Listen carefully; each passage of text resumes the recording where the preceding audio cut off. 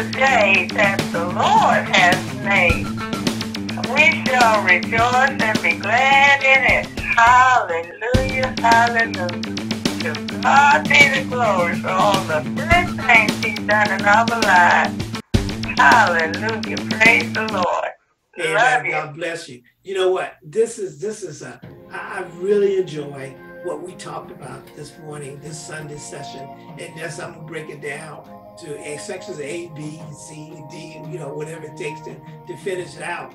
But I do want to make sure you remember is subscribe. If you like the video, subscribe to it, because that's what we need to continue to show that we're doing and we're on the right track. But if you don't, I'm still gonna preach the gospel. Hallelujah. But the topic we're talking about today, subject or the topic we're talking about today is right here. Let me show it to you. I love this one because I'm trying to bring out a point. The point is right here. The descriptor, the title is down in the far hand right corner. And I moved the other one as far as teaching the gospel Yeshua's way. It is written. I put that to the left now so that you can stay focused on what is your responsibility and what is the subject for the day. And this one to talk about is God. When he said, I did not, and I guess we could change the title and say God did not, so nobody won't get confused. But God said, I did not call you to be hateful, superior, or seek vain glory. I didn't call you that.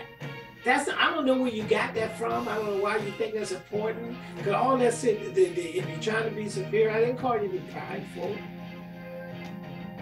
I didn't call you to be superior. I didn't call you to seek vain glory. I called you to go preach the gospel. I called you to help others receive eternal life. I gave you eternal life if you are in Christ.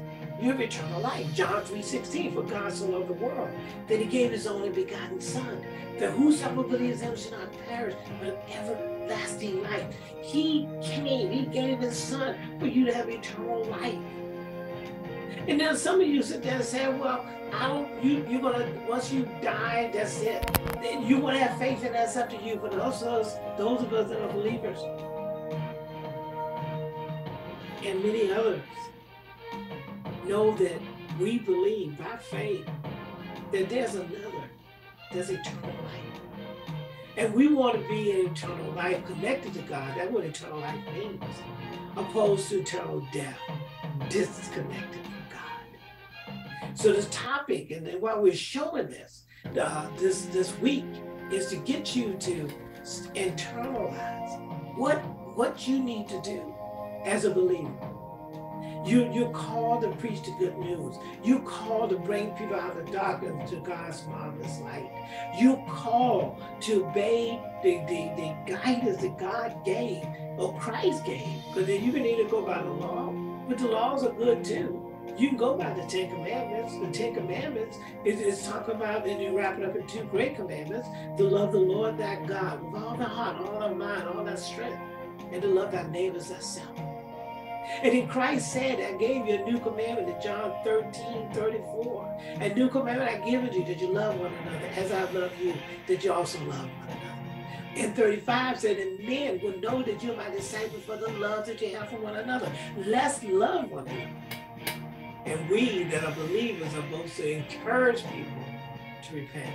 Because Christ said, I didn't come to call the righteous, but sinners to repentance. So let's do that, amen. God bless you. I hope you enjoyed the video. And like I said, don't forget to subscribe. And don't forget to make comments. It helps me to understand where I'm at and what I need to do to fix things. Because I'm not perfect, not even trying to be. I know who he is. That's Christ. Amen. God bless you. Thank you. I'll check you later. Bye-bye. If your task, if your commission is to teach the saints to do the ministry, the work of the ministry. Yes, sir. Right. And you're not doing that. Yeah. Then what you're teaching them to go out and gather people to bring them to you to do the work of the ministry. So I'm trying to understand what to call that. Right. You know, what do I call that? Because it's not the work of the ministry. Come on now. Come on. It's not the commission that has been placed. It's not the mantle that has been placed on you. Come on. If it don't matter which part of the fivefold ministry, so-called fivefold ministry, that's not even in the Bible. That's what we coined it to be. Right. The gifts of God. If that's not their commission, then what is it? What is it? Yeah. You know, who are they listening to? Come on now. Who's giving them their marching orders? What's gotten them out of order to the point to where they're not equipping the saints to do the work of the ministry? They're equipping them to isolate themselves from the body, from the rest of the people. They're not equipping them to call. They're equipping them to retreat from the world. They're so the picture I just got is you have these people, yeah, who are trained who resemble those you want to capture. Come on. And they're going out and capturing these people. So it's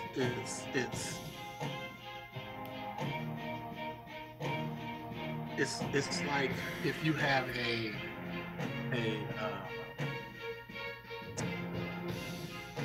what do you call them? I don't want to call them something different because it sounds a little derogatory. But people know what I mean if they're listening to this. If you have a dog catcher and he's going out and he's catching dogs, right, that want to be free, yeah, you know, so you're restraining them, you're capturing them and restraining them, and you're bringing them to a place, you know, that you think is better for them, but they don't know that. How do they know that if you're not giving them anything?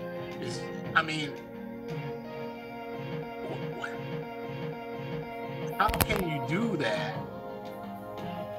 by not sharing the gospel? They're not sharing the gospel, they're sharing information about the church. Yeah, I think in the scripture, one thing is about among yourselves, but it said judge among themselves. Remember that one scripture is something about you judging among yourselves or something. I don't know, but it's if you're, you know, I remember people talking about this church is so awesome, you need to come to this church.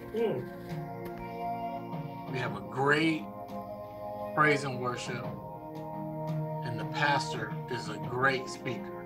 Yeah. So come check us out. Come check us out. Yeah. Okay. It's not.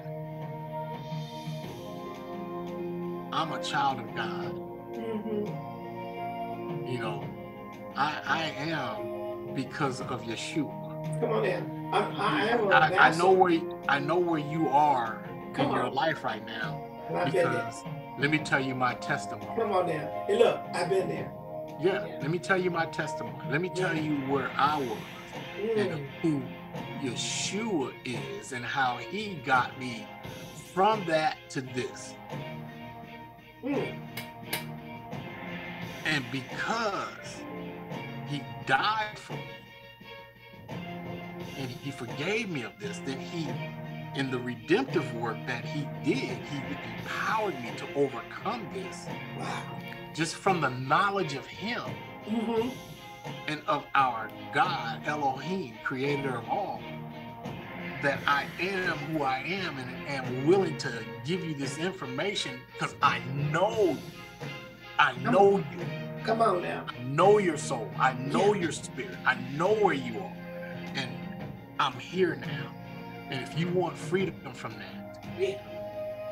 you can accept him as your Lord and Savior. Yes, sir. Real easy. Yeah. And then bring him to be perfect, or her. To get more equipped. Yeah. To be perfected. Come on now. So that they can go out and do the same thing. Come on. But no, it's not that. It's, I know a place. Yes, sir. Yeah. Yeah. That delivered me. A place that delivered me. Not a savior. Not a savior. A place. Right. Hey, look, matter of fact, I don't even know how to minister salvation to you. Yeah. I just don't know how to do it because they didn't teach me how to do it. Yeah, I wasn't taught this, but let me take you somewhere. And so, wow, you know, the vast majority of the world that used to come in and accept has come into onesies and twosies. Yeah. Instead of thousands. because you're right. They were coming in by the thousand. Yeah. When the disciples, when the day of Pentecost, in other words, the church, matter of fact, the people were scattered, right? They were being so effective. Could you ever thought about this? I just thought about this right now. The disciples weren't ran out of Jerusalem. No. It was the converts. Yeah. That were pushed further and further out. Yeah. And they changed. They changed. And so they weren't accepted in society because they were a peculiar people. Yes, sir. And I guarantee you, they spread the gospel. Yes. What was the effectiveness of even in the arena? When they were burning people, these people were doing what? Praise God. Yeah. I'm being burned alive. Praise God. And I don't even think you could even think about the consequences for being there. Yes, sir. I think the thing that gave them the freedom and the joy and the love of what was about to happen was because on the inside there was a change. Wow. And they know that this was a means to their transition to eternity. And you had all those people in the stadium. Yeah. So when you're locked into a destiny that has been placed upon you. Right. Well, I'm talking about to you know that your transition is before you. Deep. If you believe, you believe. Yes, sir. Come on now. If you believe, you believe. In other words, you hear me? I believe, they believed they had eternal life. Thank you. That this was nothing but a transition. Come on. Into the next place. So whatever you're gonna do to this, no different than Christ laid down his life. I mean, they mutilated his flesh till it was non-recognizable. He gave it up willingly because it is not about the love of the flesh.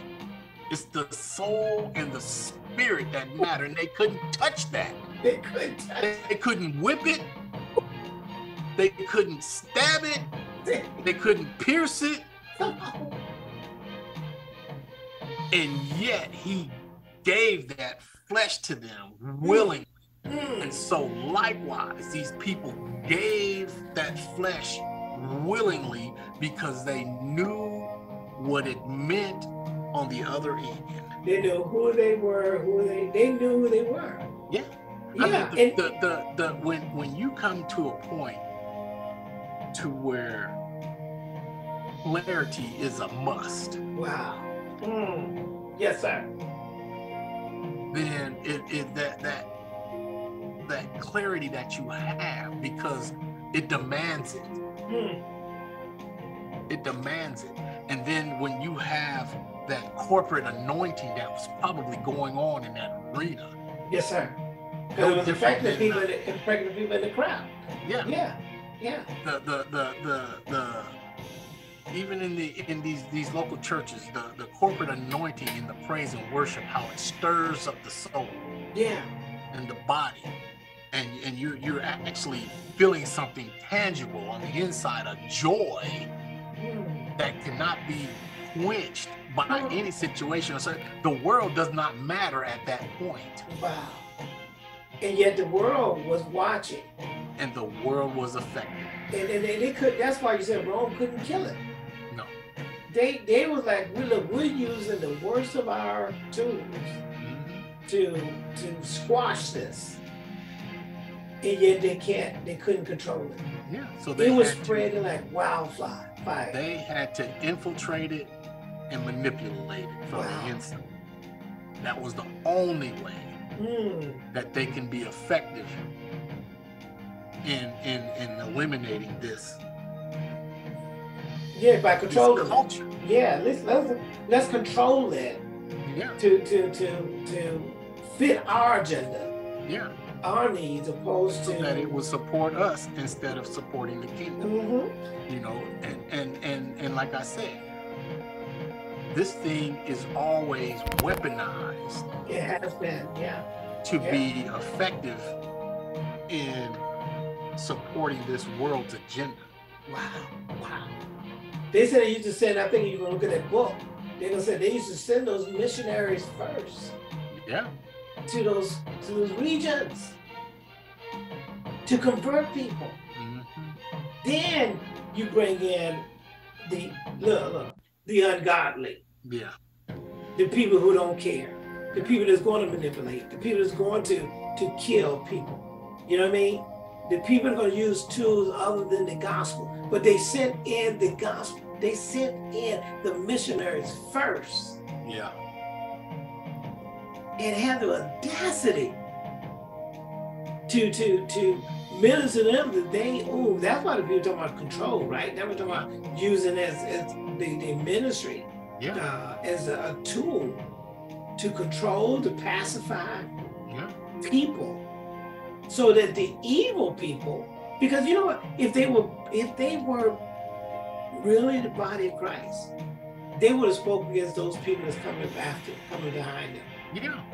You know, so there's some people coming after us. But it was forced upon them. Wow. You know, they didn't come into a culture that was unlike their Western civilization. You know, and then have it adapt to their culture. They wanted to change these people's way of life physically instead of spiritually. You know what I'm saying? They did. And so instead of allowing the Spirit of God to change the way these people live, they went and physically restrained these people. They beat them. Here you got somebody who's talking about love, who's physically beating and controlling and stripping the very culture that these people have of existing. Yeah. And it's not about the outward way of life. It's the inward. It was, yeah. And the sad thing is, these people existed that way before these people came. Right. And they could have existed that way and then changed on the inside. And if there was things that were done ungodly, the Holy Spirit would change. Right, exactly. Not you beating somebody, you know, for a sin something that you think is a sin. You exploited them. You made them mind you go with sin, and who is beating you? Wow. Who's beating you for beating them? And you didn't speak. Look, think about it. The missionaries and stuff didn't even speak against the brutality. That's what I'm just saying too. Like you said, though, right? Yeah. They use it as what was a tool. to come. And they didn't speak about what was to come. Yeah, they didn't even. It's like, do you hear what you're saying? Yeah. You teaching about Christ, and yet you know that the people coming behind you are going to force these people to go into mines. Sex slaves. Yeah. The brutality. Some of those smashed. I saw one of the writers was saying is that with the one that Christopher Columbus claimed thought he was in India, but he said these people will give you the shirt off their backs. Yeah. And then he turned around and said they will make good servants. Yeah. And then what I hate about that, when you think about it, good servants, you brutalize them, you kill them, you force them into hard labor. In other words, what's a good servant? I'm trying to, think about that, right, brother? What's a good servant then? A dead servant? Yeah. A servant in what, pain and dying, work to death until he died, get sick, nobody cared for him? That's a good servant? Their very existence was an assault on their lives. Just because they showed up, sickness and disease showed up. They just from them showing up to an island, the entire indigenous people of those islands died from the diseases that they brought to those islands. Yes, sir. So just from them showing up, death followed. Now, who does that sound like? And they had the audacity of a cross with them. Ain't that something? That cross means nothing. It's the person who's on it that means everything. But the people that was carrying it called, they weren't preaching the gospel, they were preaching death. Yeah. They were, wow, think about it, brother. In other words, Rome was effective in showing these people how to be conquerors, how to manipulate people, and not to go for them as being sinners that need a physician, but sinners that need to be beaten to submission, enslaved, and exploited. You know what I mean? Yeah. And you bring physical control to bring about a spiritual change. How does that work? How does that work?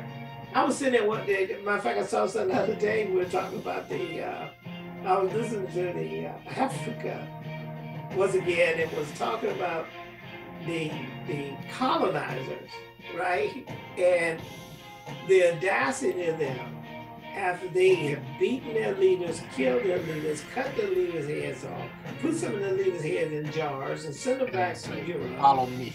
And have the audacity to come and talk about human rights. Mm-hmm. You can't get the word going out. We talk, matter of fact, look, I'm bringing you more modern days. We go to countries to teach them how to have a fair elections. Mm-hmm. And then we criticize our own elections when we don't we don't have it our way. Yeah. Wow. I mean, it's called hypocrisy.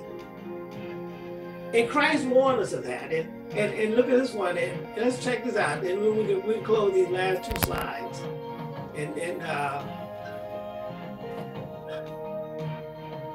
The last two let's see. Man, are you kidding?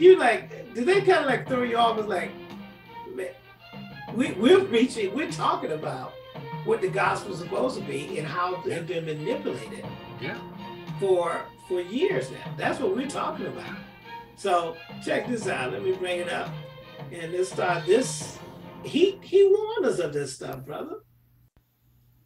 Even Paul warned us of it. Even Moses warned people of this stuff that's going to happen, right? Me Moses talking about, when I leave, you're going to have some people, they're going to turn you away from God. Yeah, they're going to kill you thinking that they're doing the work for me, doing my work. Crazy. Matthew 4:3. And when the tempter came to him, he said, "If thou be the Son of God, command that these stones be made bread." But he answered and said, "It is written, man shall not live by bread alone, but by every word that proceedeth out of the mouth of God." Then the devil taketh him up into the holy city, and setteth him on a pinnacle of the temple, and said unto him, "If thou be the Son of God, cast thyself down, for it is written, he shall give his angel charge concerning thee. And in their hands they shall bear thee up, lest any time thou dash thy foot against a stone." And Yeshua said unto him, "It is written again, thou shalt not tempt the Lord thy God." Now, before we go, but not being hateful, you're not called to be hateful, you're called to preach the good news. You're not called to be superior, you're called to be children of God. And if that in itself is superior, then you're calling others to be as well. It's not something that's only isolated for a selective few who can, because matter of fact, if you think about it, if we deal with black superiority or white superiority or brown superiority or Jew superiority or anything else superiorities, those things are all perishing. And then you have to go and meet God. And you're all accountable to God. So let's do the right thing. Let's learn to love one another. You're not called to be hateful. You're not called to be superior. You're not called to seek vainglory. You're called to preach the gospel. And most of you who claim to be Christians are really making it a challenge for those who want to preach the gospel, because the history of those who claim they're Christians, but we're not, because the tree is known by its fruit. You are trying to tell people that we're evil, we're hateful, we're judgmental, and we want to keep you out, opposed to bringing you in. We're supposed to bring in the world, saints, if you are in Christ. But for you that's not in Christ, God is saying, I want you. And it doesn't matter how low you go, I want you to repent and come toward him. This is the day that the Lord has made. We shall rejoice and be glad in it. Hallelujah, hallelujah. To God be the glory for all the good things he's done in our lives. Hallelujah, praise the Lord. Love you.